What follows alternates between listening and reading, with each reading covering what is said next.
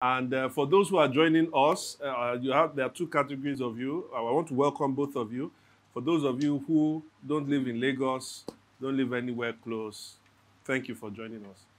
For those of you who, because of the rain, you decided to stay, like really, but no, we're happy that you're still connected with us. I know some people are dealing with flood and all of those things. So we're happy to have you. If you're joining us for the first time or you've not been here in a long time, we've been doing a series on the book of Galatians. We're coming towards the end now, but we're still happy that you joined us, and we hope that this message can be of some benefit to you. Now, I want all of you to help me do something, both you watching here and you and those of you here. Please raise up your right hand. I'm not initiating you to any cult. Stop asking questions, right? Raise up your hand. Look at the right hand. Look at those fingers. What do you see with those fingers? They're not all equal, are they? Life, we are not all equal. Life, are we equal? I mean, look at me. Look at Emmanuel. Are we equal? Emmanuel, answer that question. Where are you? Yeah, he has run away. Eh? It's your wife that is saying that she will get you fired. Anyway, but when we look at our fingers, we see they are not all equal. And in some ways, God doesn't create us equally. The truth is, God doesn't distribute. We have talents, we have gifts, but God doesn't distribute those talents and gifts equally. But one of the problems we have is that even though he doesn't distribute those gifts equally, he does give us gifts. And sometimes people, because they are gifted in one thing, they believe that they are going to be gifted in other things. Are we together? I find it hard to hear myself here, so you guys may need to help me. So they feel they are gifted in one thing, and therefore they then feel that they are gifted in all things. Take, for example, you may be gifted politically and intellectually. So gifted that you can even become the leading politician in your country. Maybe the leading politician in the United Kingdom. Now, the mere fact that you are gifted in those things doesn't mean you are gifted in everything. Take, for instance, the second female prime minister of the UK, Theresa May, a really intellectually gifted woman, very politically gifted. But in this video that I want to show, she tried her hand on some other things that, let's just say, she maybe was modestly gifted in. Shall we watch?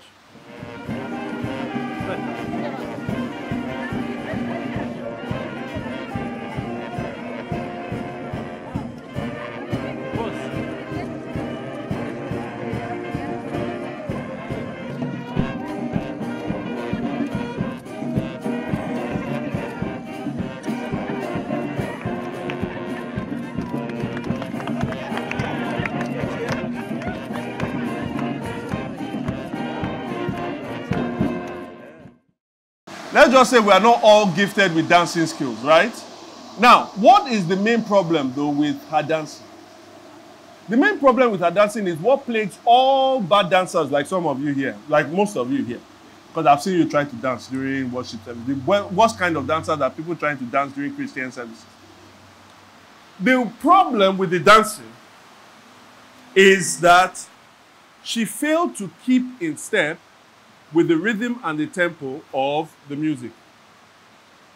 Bad dancing is always a problem the problem with bad dancing is failing to keep in step with the rhythm and the tempo of the music. The rhythm and the tempo are meant to lead, and your body is meant to follow that rhythm and tempo. I know you've heard of the saying, it takes two to what? Now, tango is another form of dance, and in tango, not only should you keep in step with the rhythm and the tempo, the lady, usually most forms of tango, the lady has to keep in step with the man. The man leads, and then the lady follows. Are you following me? If she fails to keep in step with the leader, if she fails to keep in step with the tempo, all of a sudden the whole dance will not work. Paul, in 5 verse 16 says, if truly we live by the Spirit, let us do what? Keep in step with the Spirit. In other words, the sum total of our Christian life is like one big happy dance. But it will not work if we fail to keep in step with the leader of that Christian life, which is the Holy Spirit. Are you getting me? You know, many people who have been Christians for a while and look at the book of Galatians often think, well, this is the book that just tells me that I'm saved by faith and not by works. Well, it tells you that, but it tells you a whole lot more than that. In fact, the book of Galatians tells you a lot about the Holy Spirit, as we've seen. So think about this. It tells us in 3 verse 14 that those who are children of Abraham receive the promise that God made to Abraham, which is being saved by faith, and therefore they receive the Holy Spirit. Now, in the receiving of that Holy Spirit, 3 verse 3 tells us that you start your new life by the Holy Spirit giving you new life. But then 5 verse 5 says that that life is going to be ended also through the work of the Holy Spirit. Now, what happens in between? Well, those people that are given the Holy Spirit are the children of God. And like children of their fathers or the children of their mothers, what are you meant to do? You're meant to imitate them. And so that's why in Galatians 5:22 to 23, we have the fruit of the Spirit, a life, characteristics that embody the life that we are truly God's children. Are you following me? Now, the question then becomes, how do we then grow in this life that the Holy Spirit starts for us?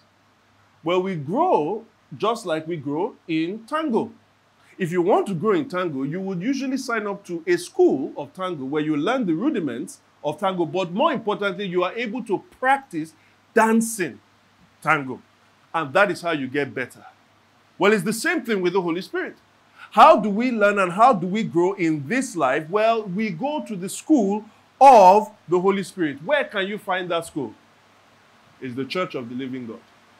The community that the Holy Spirit himself creates. Notice that in verse 26 of chapter 5 and in verse 2 of chapter 6, it uses the word each other. Because he's not speaking to just one person, he's speaking to people as they relate with themselves. Don't forget that the book of Galatians had under the background false teachers. And what is the effect? The eventual effect of false teaching, it brings division and the destruction of the community. City Church, why is that important? As many of us look at our city and our society and our nation, we say, well, the society is broken. In fact, you get overwhelmed by many of the problems you see, and you are led to one fact. Only God can change this nation. Amen. But how is God going to do it? How does God do things on earth? Well, God manifests himself on earth in the Holy Spirit, and the Holy Spirit has decided to dwell in the church. In other words, if God is going to bring a change in our society, he's going to do it through the church, but he must first start in the church. In other words, what he does in here, we are looking for him to do out there, but he first starts in here. So I don't know if you've joined here, you've come today, or you've logged on, and you are the kind of person that is giving up on Nigeria, giving up on Lagos. Can I challenge you to not just join those who continue to complain, but actually see yourself as part of the solution? But if you want to see yourself as part of God's solution, you cannot see that as an individual. You must see it as being part and a member of the community of God. Amen. Maybe you are on your last legs thinking about, well, I don't know what God is going to do here. Me, I'm just looking for my own way of escape. I want to pray and I want to hope that at the end of this sermon, you will not only just be inspired to join the community of God's people, but you will be inspired to build, you'll be inspired to serve, you'll be inspired to be transformed within the kind of community that God can use to make a difference in this place. Amen. Well, I can't think of a better time to ask for God's Spirit, since we're going to be talking about the work of God's Spirit. So let us pray. Lord, we need you right now, Holy Spirit. We want to speak about the things that you are doing. We believe that you continue to work in our time and in our day. And so we need to see you. We need to see a move of the Spirit in our churches. We need to see a move of the Spirit in our city, in our nation. But we ask, oh God, that you move among us this morning. Move among us, oh God, in this sermon. Captivate my lips, captivate our hearts to hear your word. In Jesus' name we pray. Now, today's sermon I've titled Love Carries Burdens, and we'll treat it under these three headings: the burden of conceit, the burden of each other, and the burden of God. Burden of conceit, the burden of each other, and the burden of God. So let's start, the burden of conceit. Now, before Paul tells us how we are to grow as people who keep in step with the Spirit, in verse 26, he tells us how not to do it. How don't we do it? He says, let us not become conceited. What does being conceited mean? Well, the word conceited, the Greek word that's translated as conceited, is kinodoxoi. Kinodoxoi. It's made up of two words, kino and doxoi. Doxoi comes from doxa, where we get doxology, which really means glory or praise. Glory or praise. Then the other word is kino. Kino comes from kinos. Kinos means empty or vain. Praise, glory on the one hand, empty or vain. That's why the King James says, let us not be desirous of vain glory. What does it mean to be conceited? It is the attitude of those who believe they have a right to praise when in fact they have no such right. Do you know anybody like that? Well, maybe I can explain, because I'm sure some of you will say, yeah, I know somebody like that, and the wife is looking to the husband and right. But maybe I can explain to help you to see whether or not you are someone like that, or maybe you can think of someone like that. It starts with not aiming to climb all mountains. Now, don't get me wrong. Now, climbing a mountain, if some of you have done it like I have, I did it once in my life, I'll never do it again. I realized why Africans don't do it. When I went up, I only saw Oyinbo people, straight, none. I was the only, well, me and my friend were the only Africans that were there. Never will do it again. However, when you climb a mountain, it is a feat. It's a wonderful, you have a wonderful sense of accomplishment. Anybody climb a mountain here? Yeah, Sarah, we're not surprised. Don't worry. We're not surprised. Oluma Rock is not a mountain. It's not a mountain. I'm not talking about those of you that go to pray on the mountain. I didn't ask a mountain. I asked for a mountain. Now, even though you shouldn't aim to climb all mountains, what do I mean by that? Okay, it starts with two psychologists, right, came up with a study. They wanted to study the effect of gaining more knowledge on human confidence. When we gain more knowledge, what does this do to our confidence? Right? So it was based on a landmark study that's now referred popularly to, is popularly known as the Dunning-Kruger effect. The Dunning-Kruger effect, all right? So let me explain. Let's put on the board. So you see confidence on this side, and then you see knowledge on this side. The larger you go, the more you go up, that means you gain in confidence. As you go right, that means you gain in knowledge. So what happens, we usually start, so here's what the graph looks like, but we usually start with no idea about a thing. We start with no idea about a thing. All of a sudden, somebody sends you a Facebook message. Or maybe you listen to a TED Talk. Or maybe you go and listen to one sermon, and now it's like, hey, I know everything. Now, when you get to that summit, it's called Mount Stupid. Don't try and rise to Mount Stupid. What is Mount Stupid? Mount Stupid is where arrogance meets with ignorance. You see, very little knowledge. But then the person goes all the way like, they are confident. They are the people that they have learned one small thing. They are telling every single person, do you know this? You don't know this. You are very useless. You know, they're always giving you. And then they start to accord accolades to themselves. It's like one famous person in Nigeria, I think he may be a politician. He calls himself a historian. I'm a historian. Because he likes to read a little bit of history. Or one other guy that I know, he likes to call himself a Bible scholar. Because he's learned a little bit about manuscript and he's visited Jerusalem. Actually, there are two of them. Now, if you actually look at his self-claimed historian and what he says, his history is really muddled up, he's really biased, and no real historian will give him any credit. No credible historian will actually say this is real history. And the other two guys who are Bible scholars, they keep peddling heresies up and down the place. You know what Paul says in 6 verse 3 about people that are conceited? He says they deceive themselves because they think they are something while they are what? They are not. You see, this conceit is devastating for the community. Why? Because it brings about a competitive mindset. In verse 4, it talks about we comparing ourselves with each other. We enter into a competition. And this competitive game, where we seek glory for ourselves, it normally leads to two sets of people because conceit manifests itself in two different ways. Leads to two sets of people because conceit manifests itself in two different ways. How are the two ways it manifests itself? It says, let us not be conceited, provoking one, and envying to one another or each other. The provoking leads to being in the group that we can call the superiors. And the envying is the group that we can call the inferiors. So let's take the superiors. The word provoking has a sense in it where people challenge you to a contest, right? It's a competitive word where we challenge people to a contest. For instance, people that normally will say, Muiwa, let's say, I don't know where you live. They'll say, come, let's go and play table tennis. The guy that said, let's go and play table tennis is because he can keep beating Muiwa. Do you understand?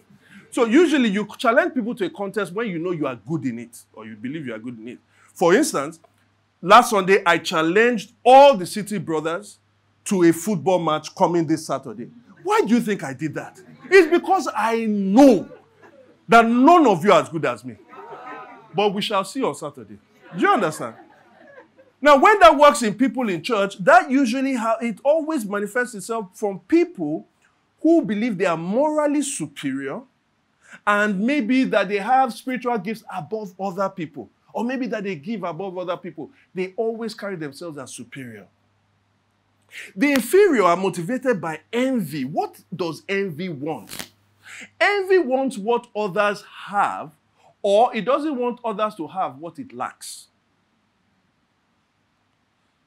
And so as a result, people that are driven by envy, the problem that they have, they often are very aware about what they don't have. They often have a low view about themselves.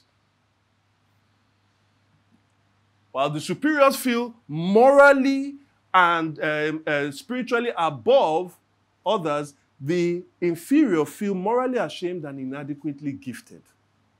Do you think you fall in any of those categories? Sometimes we actually overlap. We fall here, there, and we fall here. Let me help us with three different things to check out, right? We want to look at people who are, arguments, when you're critiqued, and celebrating others' achievements. Now, the superior person, they tend to pick arguments with most people without ever ending them. The argument doesn't end. It's like, okay, when is this thing going to end? No, but when you said this other one, when this was the first thing we argued about, number one. But then one has A, B, and C. Then you get into A, and then you start arguing. You don't even know what was the thing we started arguing about in the first place. They always look for confrontation or create conflict. Whereas the inferiors, they never want to argue about anything, even when they actually have real disagreements. What do? They always avoid conflict. What about when you are critiqued? Well, the superior gets very angry when they are critiqued. And when you are giving them the critique, they are not thinking about the critique. They are thinking about the person that is actually, giving them the critique. I remember the first time Dami wanted to critique me. That's when I knew this guy cannot stay in this church for long. He's no longer in staff. Because I was just wondering, he just wanted to give me some, he said he wanted to just give me some feedback. Pastor, just some feedback. Dami. But you're tall now. You have started preaching. You understand? Vamus sent him away. But you can come back. You can come back if you are humble. But they get angry. They are immediately, they don't listen to what is being said. And immediately they are giving an attack. They are attacking the person, not necessarily what the person said, but they keep attacking the person. Whereas with the inferior, what happens? When they are critiqued, they get so discouraged. And they become very defensive, even though they don't voice it out. They're just defensive in their mind. On another hand, what they do is that they may have legitimate pushback against the critique, but they will never say it. They just give in too easily. Finally, how about celebrating? Both of them behave the same way. When it's about someone else's achievement, the superiors don't celebrate others' achievement. Why? Because they believe that they could have done it better themselves if they were given the chance. On the other hand, the inferior will not celebrate other people's achievement. Why? Because they remember how they have not achieved the same thing. In other words, they are playing the same game. In other things, in fact, they both dehumanize people. How? The superior dehumanizes people by looking down on them, whilst the inferior dehumanizes people by looking up at them. The superior silences others by dominating conversation, while the inferior silences others by withdrawing and not participating in the conversation. Do you understand? They are playing the same game, using the same framework, and while it ends up in different results for them, it always ends up in the same devastating result for the community. What is that? It divides the community and ends up destroying the community. And if we are like that, if the church is like that, then we will not fulfill the calling that God has given us beyond the church walls. Why? Because then the church will not just become a mirror of the division that is in our society, but it will become an instrument for further perpetuating that division in the society. This is why we have to keep in step with the Spirit. This is why we cannot allow conceit and the conceited behavior to grow in the church.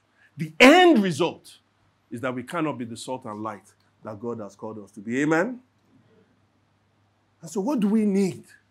Well, we need to keep in step with the Spirit if indeed we live by the Spirit. And that takes me to my second point, the burden of each other. So how do we become a Spirit-led community? Well, we have to have people who are more and more Spirit-led, people who live by the Spirit. And Paul tells us how we start that. He says in verse 4, each one should test their own actions. Now, when you test your own actions, the Bible tells us in Proverbs 17, verse 3, that God tests the heart. He tests the heart. God knows us more than we know ourselves. But if you want to know yourself, start by testing your action. Don't compare yourself with other people. Compare yourself with who? Yourself. When you test your actions, you compare yourself with yourself. So it is about developing self-knowledge. How well do you know yourself? How well do you know yourself? Well, let me tell you about how we know ourselves. It's the same way we come to know anything. Let's go back to Dunning-Kruger. Right? So, if you are lucky, now most people, not most people, but a lot of people actually they love the mountaintop and they stay there, sadly. Right? And they continue to perpetrate conspiracy theories and stuff like that. But if you are lucky, you will start to, as you increase in knowledge, what happens is you realize, this thing, there's more to it. And if you go further in knowledge, you even start getting more in despair. You get to the valley of despair where you feel like, I will never know this thing because now I'm getting so much information. I thought I knew this thing, but it's actually so complicated, I will never know it. But if you stay long enough, you start the beginning of enlightenment. What happens? You start to say, I think it makes sense. You go longer enough. What happens? Increased enlightenment. It's complicated, but now I start to see more. I am still learning. And when you get to the guru status, what is there? I finally come to all knowledge. No. There's always something to learn. Now notice, people that are at an expert and guru status know. Look at how far they are. They know, and also they are confident. Look at how high up they are. But they are always learning. What does that tell me? It tells me that they don't suffer from low self-esteem like the inferiors. Why? They know what they know, and they are confident about it. But they are not arrogant like the superiors. Why? Because they always want to learn. People that almost feel like they can't learn anything, not because they say I can't learn anything. Everybody says, we can always learn. No, but you see the way they don't listen to feedback. They don't even know people that know better than them on a subject. They are not humble. You see, what is happening here is that this person has learned humility. Why? Because this journey is a journey of humility. They went to the valley first before they got to the top. And that is why people who are experts at something, they don't think less about themselves. They don't think too much about themselves. They just think about themselves what? Less. So when Paul says, test your actions, there's a journey to having knowledge. There's a journey to self-knowledge. He's saying test your actions. Life becomes a lifestyle. Those who are led by the Spirit becomes a lifestyle of testing our actions and improving upon them. Compare yourself with yourself. What does that mean? That sounds highfalutin. Well, here are two ways you can do it. Compare yourself with your past self and compare yourself with your future self. When you compare yourself with your past self, what are you doing? You are looking at who you used to be and say, am I even improving or am I actually regressing? You are thinking about what people used to say about you. I had trouble sleeping last night. And so my mind was just wandering. I started thinking about stuff I'd done to people 14 years ago, 15 years ago. I was like, man, I was a horrible person. Man, I was a horrible. How could you do such a thing? But the question is, well, I'm not doing that kind of thing again. Maybe I am improving. So you have to compare yourself with who you were before, but also compare yourself with who you think God is going to make you. And that's where verse 5 comes in, which is a little bit technically difficult. But let's read it with the beginning part of verse 4. You know verse 5 where it says each one should carry their own load. But if you take the beginning part of verse 4 where it says each one should test their own actions, for each one should carry their own load. The word load there is like the word, is like a backpack, right? So you are able to carry your own load. And when we carry backpacks, we are carrying our own load, right? What is the load? We are carrying that load, the load where we've tested our actions, the sum total of our life's behaviors. And the Greek construction of verse 5 is it has a future tense to it, meaning we are carrying our load to somewhere in the future. And most commentators know exactly what it says. That place in the future is that we are carrying into the judgment day to present before the Lord. Each one should test their own actions and see what at the end of the day God is going to say about us. Now, if we know that we are trying to be, God is making us to be conformed to the image of Christ, the question is, how are you on that journey? Compare yourself with where you are today with where you are going. Are we together? And maybe when you do so, you can see in a paraphrased version of this saying that John Newton is famous for. John Newton, who penned the words of Amazing Grace, he said this, and I'm paraphrasing. I must confess, I am not what I should be. I am not what I want to be. I am not what I would be. But by the grace of God, I am what I am. I am not what I used to be. Can you say that? If God is working in you and you are living life in self-discovery, being led by the Spirit, kept in step with the Spirit, then if you are improving, then you can start to take pride, legitimate pride in yourself, not arrogant pride, but legitimate pride that I am partnering with God in making me a better person. I'm partnering with God and I'm seeing self-improvement. If you are improving based on the knowledge that you have of yourself, testing your own actions, and you are growing in humility, then you are being set up for God using you for a great, great thing. And you know what that is? Verse 2. To become a burden bearer. To become a burden bearer. Turn to your neighbor and say, may you become a burden bearer. Turn to the next neighbor and say, may you become my burden bearer. They will say it. They will say it.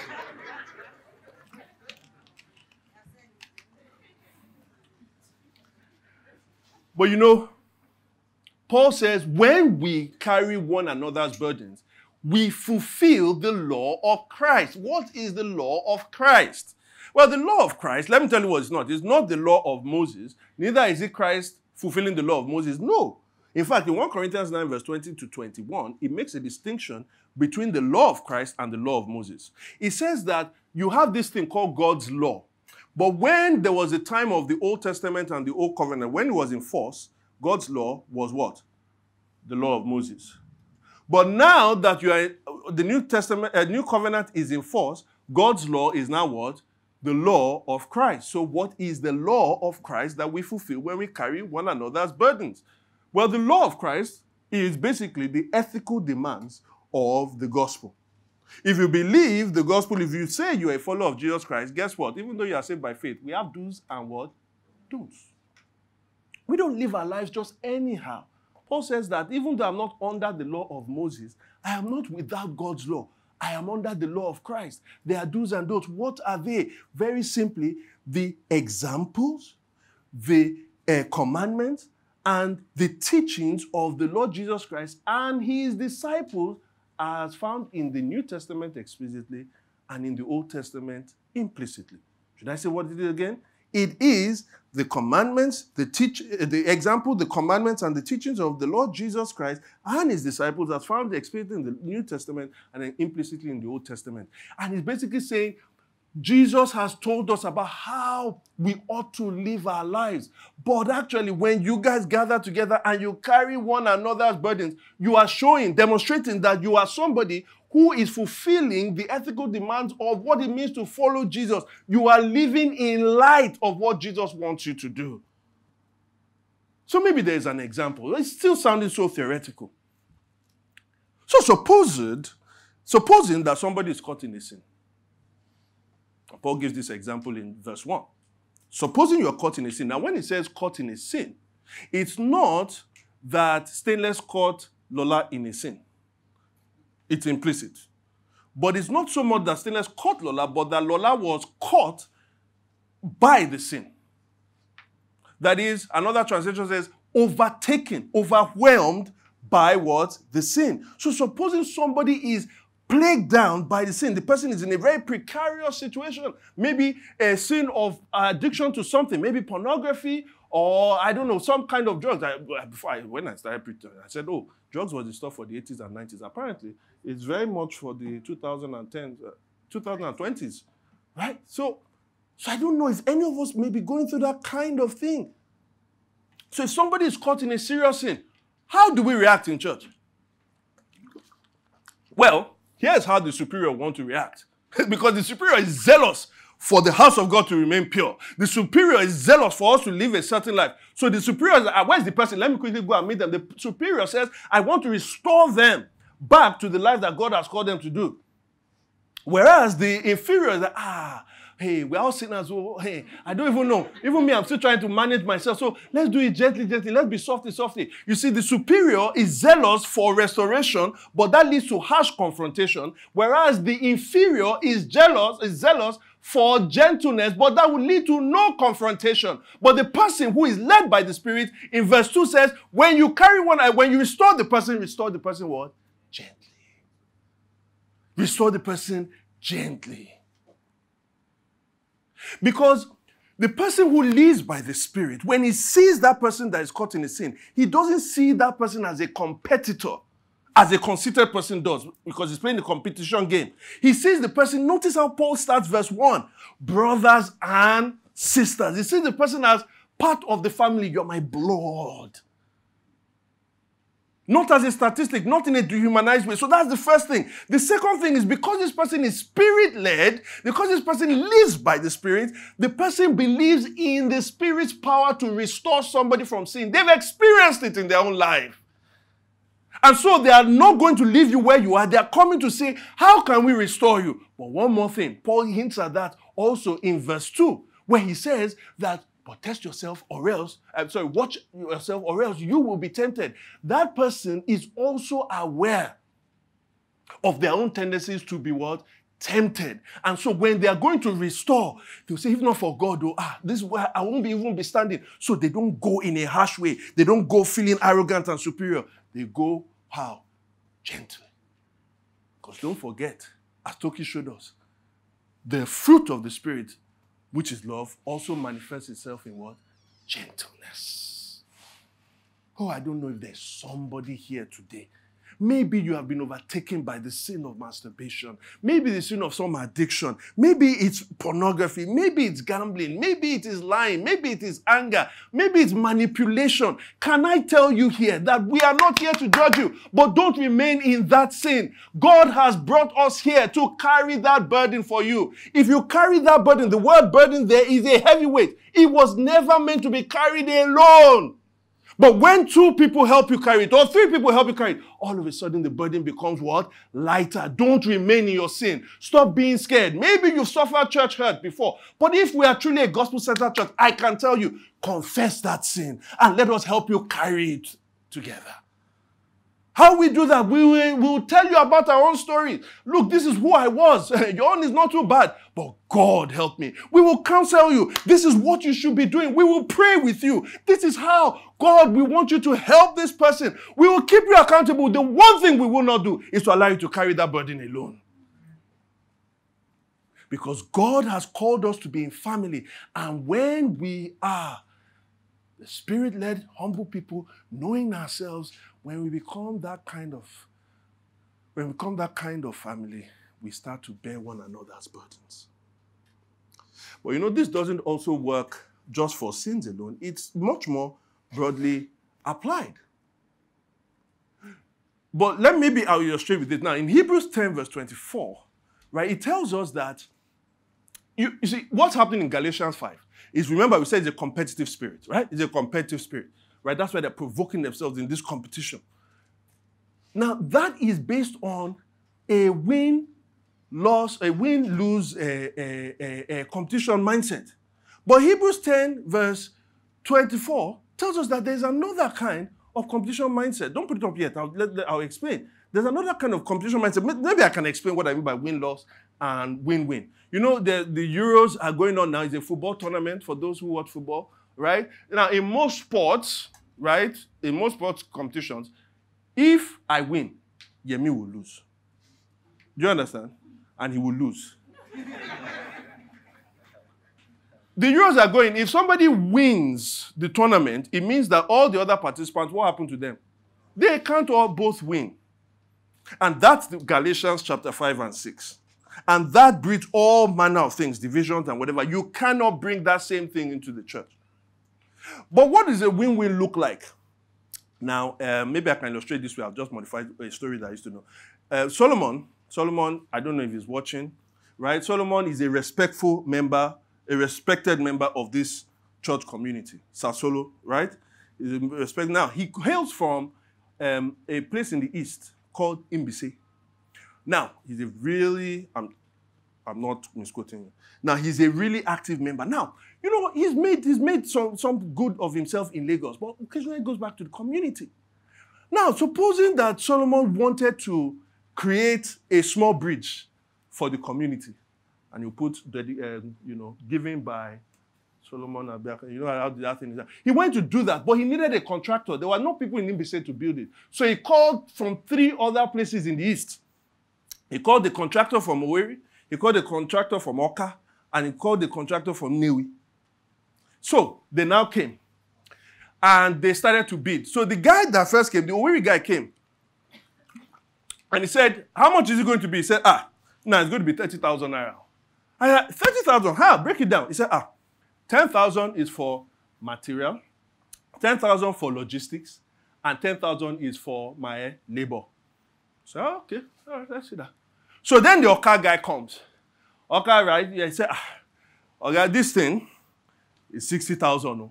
What do you mean by 60,000? How can you say? He said, you know, we Oka people are not bad people. We believe in quality. Yeah, so I'm using quality things for you. 20,000 for material, 20,000 for logistics, and 20,000 for what? For labor. Now, you know, it's in a bit of it's true. Okay, people, they have quality, so he's really thinking. But the Newi guy now steps forward. Okay, how much are you going to do it? Newi guy says 90,000. He's like, what? What are you talking about? Are you trying to shaft me? Are you trying to? Because you know when people are enterprising. Are you trying to? I know that. You know, I said, the Newi man says, cool down, okay, cool down. He said 30,000 is for you. He said 30,000 is for me. And the remaining 10,000 will now tell the Owerri man to come and do this.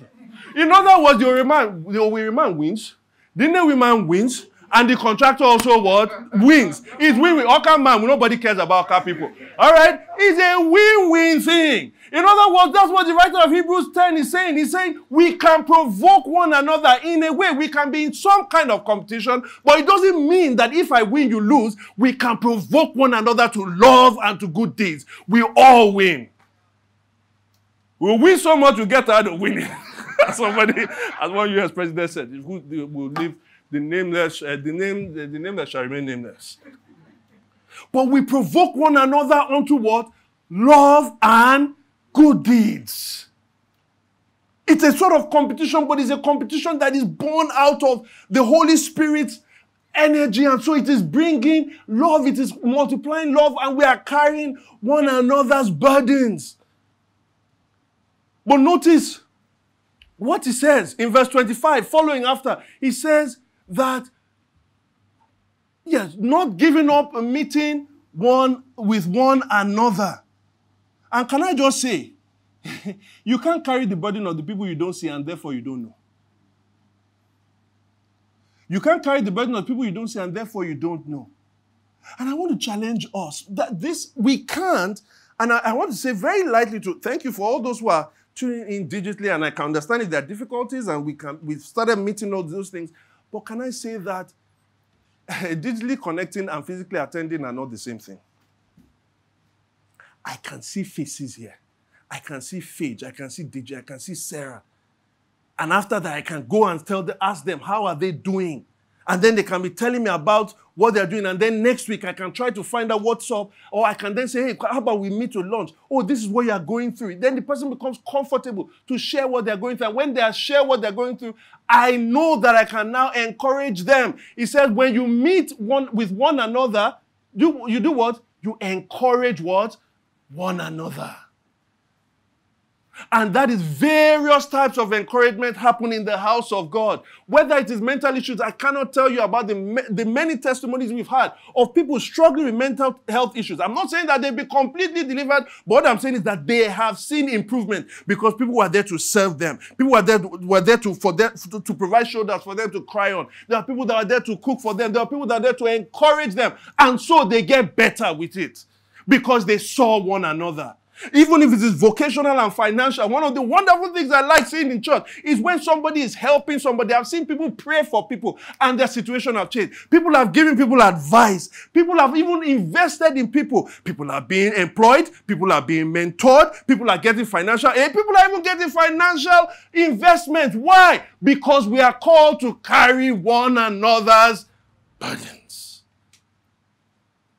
As we see the day where we will carry our backpack and give to the Lord, as we see that day approaching, there is a competitive spirit within the family of God that does not mean that one person wins and the other person loses, but that we all win because we are being provoked unto love and good deeds. Are we going to be that kind of people? So maybe I can challenge us for another kind of burden I want us to carry. It is the burden of serving church central operations. Amen? Is that Pelumi that said that? You remember last week we said some stuff about, last week, we want you guys to serve. That is, whether it is during this worship service, and when I say worship service, you know it's not just the people that are inside here. We need people doing many things. Or whether it's midweek stuff, we need people leading. And maybe, again, some of us, we have certain excuses, blah, blah, and all of those things. But the excuses at some point have to give way for the love of the Spirit. And so I want to challenge you, if you've been coming to this church, not, fairly regularly, not for, let me see, 3 months. 2. and a half. Challenge yourself. Test your actions. And I want you to not just serve, but I want you to serve in 5 ways. 5 ways. It must be sacrificial. I want you to serve sacrificially. I want you to serve diligently. I want you to serve excellently. I want you to serve dedicatedly. I want you to serve joyfully. Sacrificially, it should cost you. It's not that, it may cost you. No, it will cost you. And that's what's good about it. I want you to serve diligently. Put in the right effort. I want you to serve excellently. Make it so good. Put your best into it. I want you to also serve dedicatedly. That is, have the right attitude. Come on time. When you are called to serve, come on time. Which means don't come when service is starting. Come when you are meant to pray. And if you can't come on time, send a message. And don't just say, I'm running late. And then serve joyfully. For God loves a cheerful word giver. Don't say, this thing is costing me so much. It's costing me so much. Yes, it's costing me so much. And it is helping my brother so much. Because God has called us to serve, to carry one another's burdens. Don't get me wrong. Other ways we do that, we give. That is really important. Please don't slack in that. Keep giving and even keep increasing your giving. We attend. That is also really important. but we also need you to serve so that you can fulfill the law of what? Christ. I hope we can be that kind of community, because these are the kinds of communities that change cities and nations.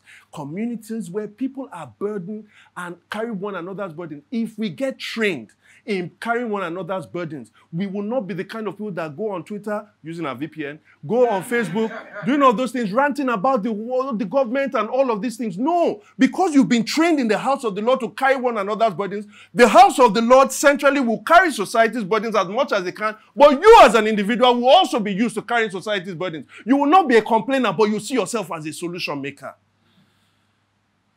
May God make us those kinds of people. Amen. But now finally I have to run to the end. The last point is the burden of God. The burden of God. Because some people are saying something like this: whoa, my own burden in this life is too heavy.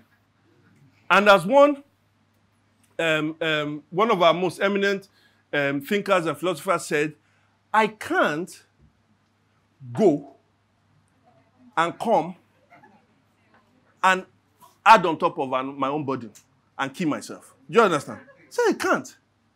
And if person even said, did you not say in Galatians chapter 5, it's for freedom that Christ has set us free? In other words, you are telling me that I'm meant to flex.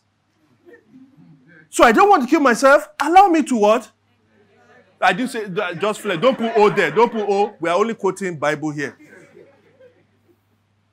So you need to give me a more foundational reason why I should carry somebody else's burden.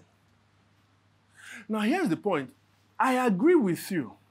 5 verse 1, and even this 6 verse 2 that we've spoken about, they say that there is a way you carry burdens that actually will not make you free. But I want to insist and make it very clear to you that the argument that we are making here, that Paul is making, is this. If you are not carrying other people's burdens, it is proof that you are not free. If you are not carrying people's burdens, it's not that you're not carrying people's burdens so that you don't become free. It is proof that you're not free. Why? Because if you're not carrying other people's burdens, you're only concerned about a life where you are carrying your own burden alone and maybe your family's burdens, right?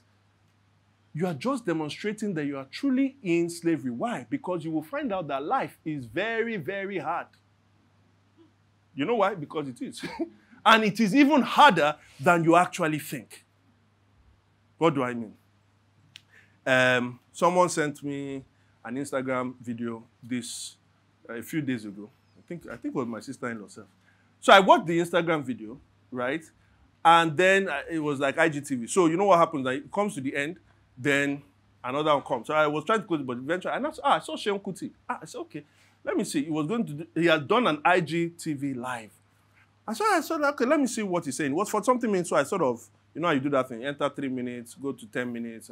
So I got to a particular point, and he said something very actually interesting. He said, not only does he not believe in God, but he cannot believe that any God can come and judge him. He said, God will be sitting down in heaven. And then that God decided to put me in this earth. Not just put me anywhere in this earth. He put me in this Nigeria. With all the people that are trying to pull me down, all the people that are, saying terrible things about me. And then I am trying my best to navigate through all of these things. And then that God will come and judge me. Some of you are laughing. You have thought that same thing. Like, God, why did you bomb me here? You just didn't say, what he eventually said. You see what he's saying? He's saying that for him, sin is a natural result of trying to navigate a life in this world, a life where we have so many burdens. And how can, therefore, God judge us when we have so many burdens? Now, Sean is right partly. He's partly right. Life is really, really hard. Can I say it again? I wish I had that, that meme where it's at this point someone just says, Ayele o, ayemale, life is hard in case you don't know.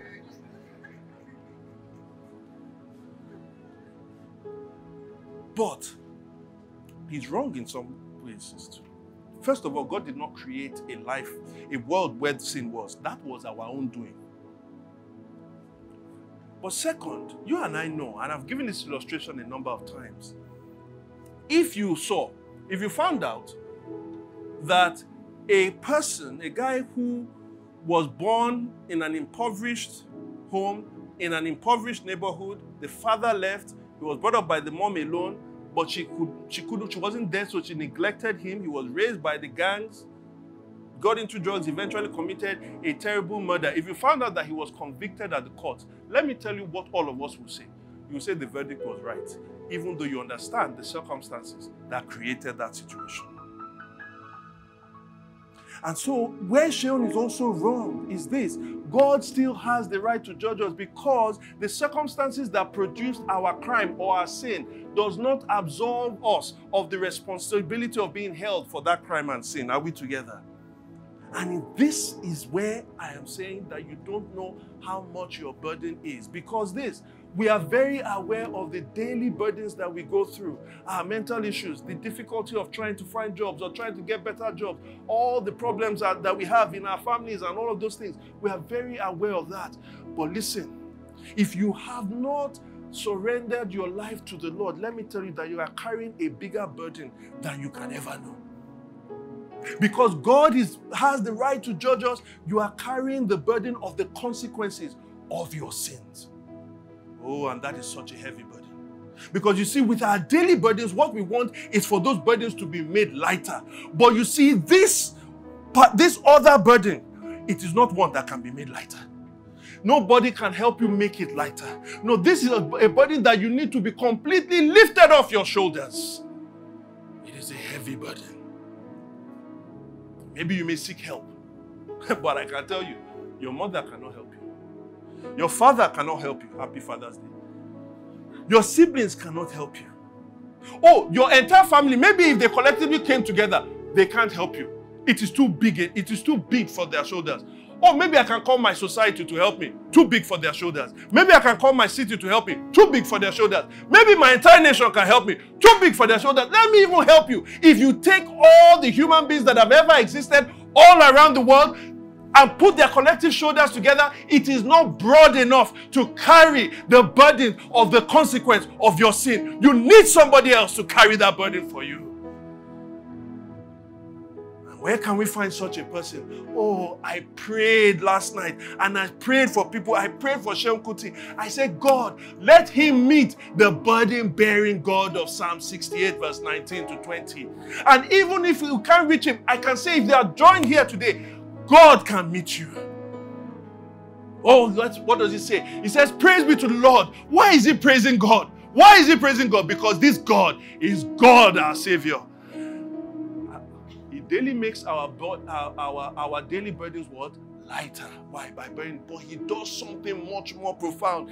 This God actually saves. He saves. He saves. He saves. He says that from the sovereign Lord comes what? The escape of death. That is the final consequence of all our sins. God is here to save you. Listen, you are carrying more than you know. Your unrest, the unrest that you feel is because your life's heading towards bearing an eternal burden in hell. But I have good news for you. God can carry your burdens. I have good news for you. God wants to carry your burdens. I have further good news for you. God will carry your burdens if only you surrender it to him. You say, how can we do that? God became a human being in the person of Jesus. And he said, because these people are so without rest, I have come to give them rest. So he says, let all who are weary and are heavy burdened come to me, and I will give them what? Rest. Because when Jesus went to the cross, he exchanged our unrest to give us his rest. Jesus went to the cross to bear the burdens of our sin. You say to me, but I thought that it's just one person now. How can he bear my sins? I thought the weight of the sins of the world was so much. But listen, his shoulders are broad enough because his love is big enough. If only you will put those burdens on Jesus' body, you will see that he can give you rest. But he deals with the consequences of our sin, that biggest burden, with his physical body. How does he deal with the daily burdens of our sin? He also deals with it with his body. You see, that Jesus did not just remain dead. Jesus rose from the dead. He ascended into heaven. He sent the Holy Spirit to come, and the Holy Spirit started the church. Do you know what the church is called? The body of Christ. And so Jesus, in his resurrected state, daily bears our burdens. How? By giving us a new family. A family where we have brothers and sisters that can daily carry our benefits. That's why he says, learn of me. Those who Jesus has said, he says, learn of me. Be humble like me. I am humble in heart. Take upon you my yoke. That is the yoke to bear one another's burdens. And then he says, my burden is light. How is it light? Listen. Praying for people constantly. People that keep sinning and coming back over and over again. Counseling people. If you've done a little bit of it, you know that that burden is quite heavy. But if you look only at the sins, or if you look only at the problems, you will see that it's heavy. But if you look at the burdens that Jesus carried for you on the cross, you will see that in comparison to that burden, it is what? Light. If you want to carry one another's burdens, if you want to consistently do it, stop looking at the people, stop looking at the sin. Do what? Look to Jesus. If we become a gospel-centered community led by the Spirit, where we are all burden bearers, I am not lying. I am not lying. Lagos will never be the same again. If we see that multiplied around this nation, I can guarantee you, Nigeria will not be the same again. Do we want to be that kind of people? Then let's rise up and pray.